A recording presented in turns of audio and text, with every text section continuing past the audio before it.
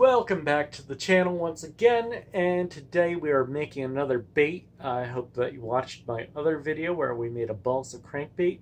This time we are making a topwater walking bait, and this time somebody's actually paying me for it. So we'll see how this one goes.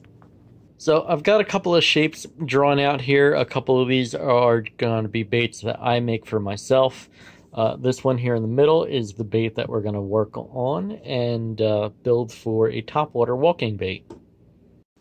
So I took the coping saw and I cut out a rough fish shape, and I'm going to redraw the lines on top to cut out some more, but wanted to give you an idea of what it's looking like so far.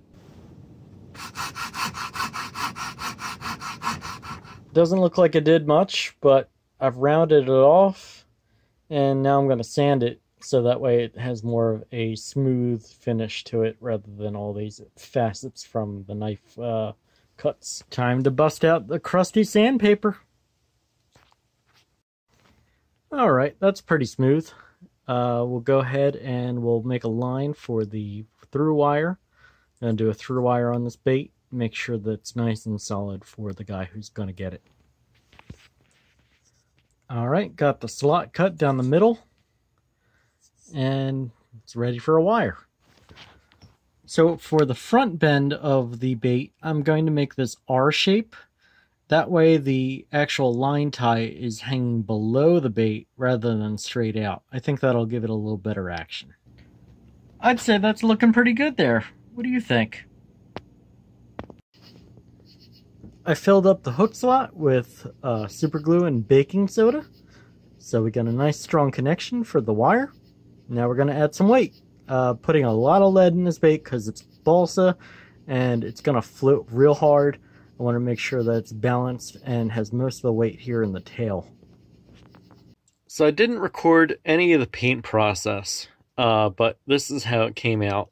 I did everything hand painted, and I did a Sexy Shad pattern.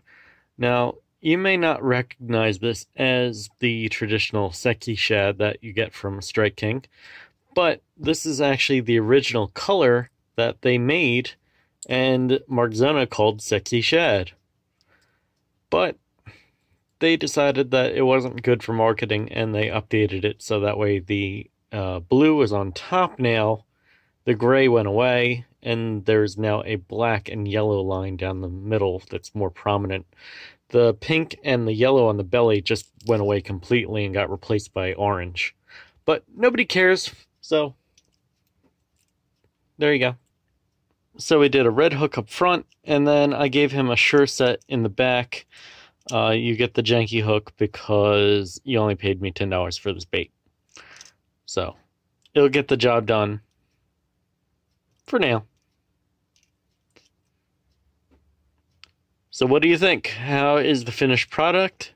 Would you toss this? It's a pretty beefy lure.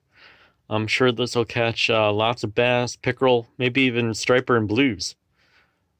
Comment below if you want one of these.